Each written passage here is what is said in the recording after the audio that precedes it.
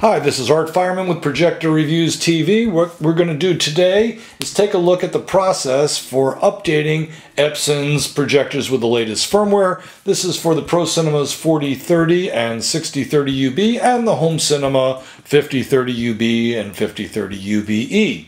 Two things: Epson provides a link to this particular page here, and they also supply documentation.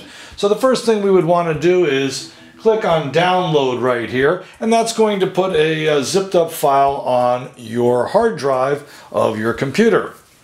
We also, as I just pointed out, have an instruction page that Epson provides. You're just looking at part of it here, but that's what I'm using for the step-by-step. Now let's take a look at the folder itself. Oops, wrong place, I'm sorry. There we go.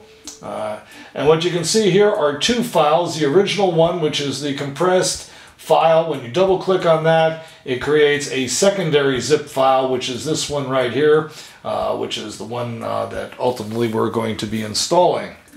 We plugged one end of the USB mini into the service port. The other end of the USB has been plugged into our Mac.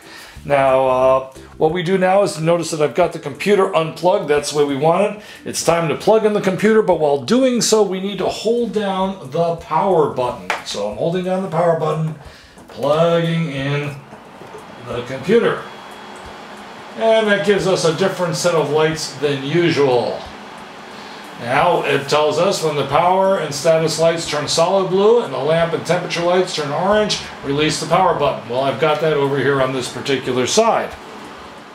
Next thing I'm going to do is go back to our Finder.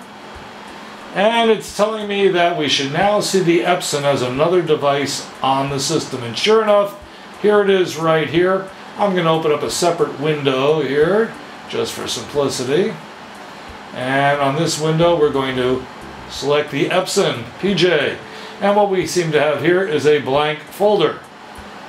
So the next step will be to copy the file that they instruct you to copy, which is the one that ends in .bin. Not the one that has something after that, and just drag this down into the Epson. And it is installed. At this point, the firmware is now on the projector, and the next step, according to the instructions, is to go back and eject the projector from my computer. And according to the documentation, that should start the backup, the installation process. At this point, we wait while it does things. The projector is powering up now. In fact, it's powered up, so what I'm going to do is I'm going to hit the main menu button. I have no source plugged into that.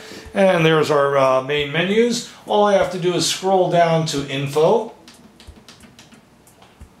And there we go. Last item is version number, and now it says V111 or 111. The original version was V110.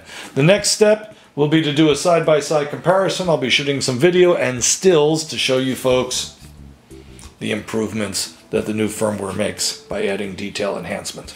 Thank you.